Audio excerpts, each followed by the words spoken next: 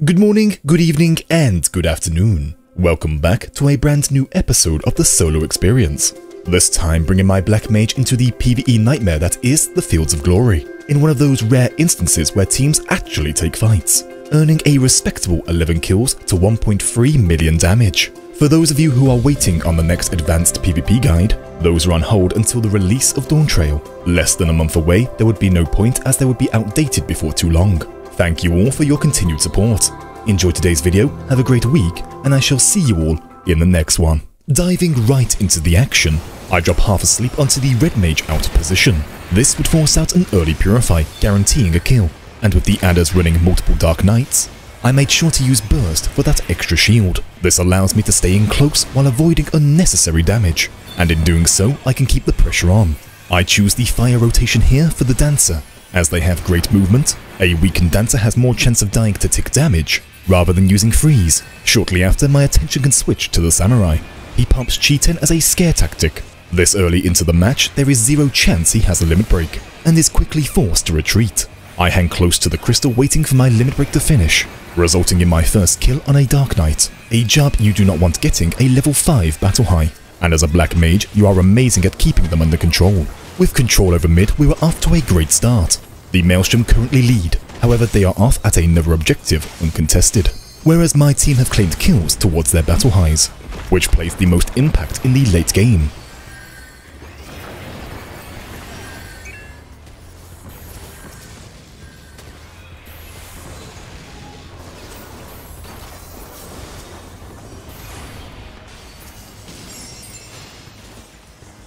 With the opening battle dialing down, the adders rotate to the north, while my team rotate to the southeast. I hang around a while longer, giving chase to their Bard. With some well-placed frees, we almost claim the kill.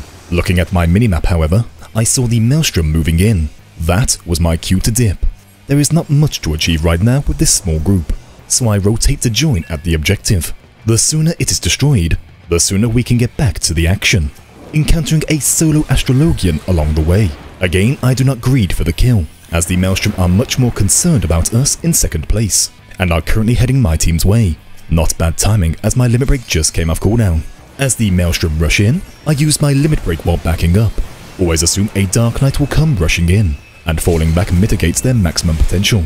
I do target switch a lot. I go for those who dive in alone, such as this Dragoon. However, my main focus are squishy targets, ranged jobs and healers. I want to use my powerful burst and range capabilities to shut down theirs, greatly reducing their overall push. This allows your own melee to get in close, having a much easier time. Keep track of my movement. I constantly do this back and forth. You step in for your attack, then you move back avoiding far-ranged players, and from being snagged by potential warriors. I see the opening for a nice burst on a small pile. I felt safe to do so as there was almost no attention upon myself, and while this fight may look even, notice how the Maelstrom are beginning to fumble. Their aggression has stopped, and they are piling up, losing control of their positioning. This is most likely due to the amount of damage heading their way. That moment my Dragoon went in with limit break was the full turning point. They are weak and low on resources.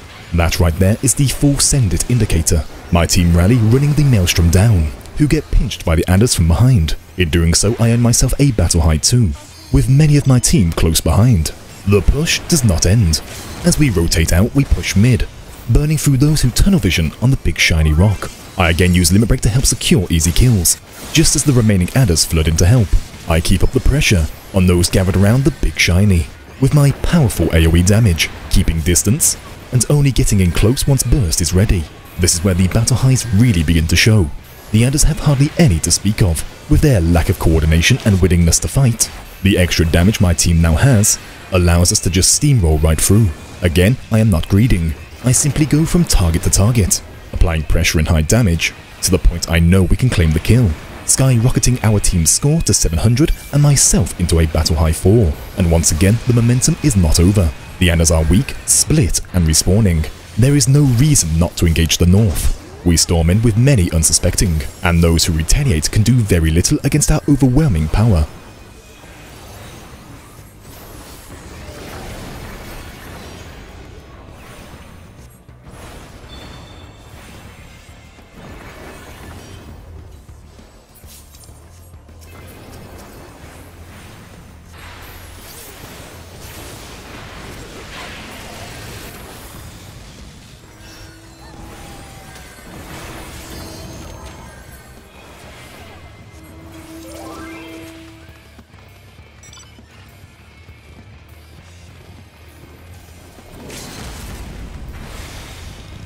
As things kick off, I use my limit break. Always use this before engaging. You have 30 seconds, which is insane, and you also begin charging your next limit break, which will often come into play in long drawn-out teamfights. The initial push burned through those caught off guard, with myself still aiming for their back row. The more I try to keep them under control, the less they can focus my allies. I fall back just as they begin to gain some ground, in a short-winded push. As they begin retreating back to their ramp, this is exactly the kind of piling up a black mage looks for, jumping myself into a battle high 5. Now I am at my most confident. 50% more damage and healing. This is where I push the boundaries of what a black mage is capable of, taking much bolder plays that would not work with no battle high. In doing so, we went up another 300 score, and just as I mentioned about drawn out battles, my second limit break was ready, allowing me to freeze spam in aid of my team's retreat, hanging around only as long as it was safe to do so, only abandoning those who were too stubborn to leave sooner. I did my part, and honestly a battle high 5 is far more important than keeping a dancer and a warrior alive. Rotating out to mid, you can see the Maelstrom are catching up. However, once again, this is due only to objectives. I could not yet engage as the adders began to rage push, and we do what every team should. Deal with the threat at hand first. I will leave the voiceover here to allow you to enjoy these final few minutes.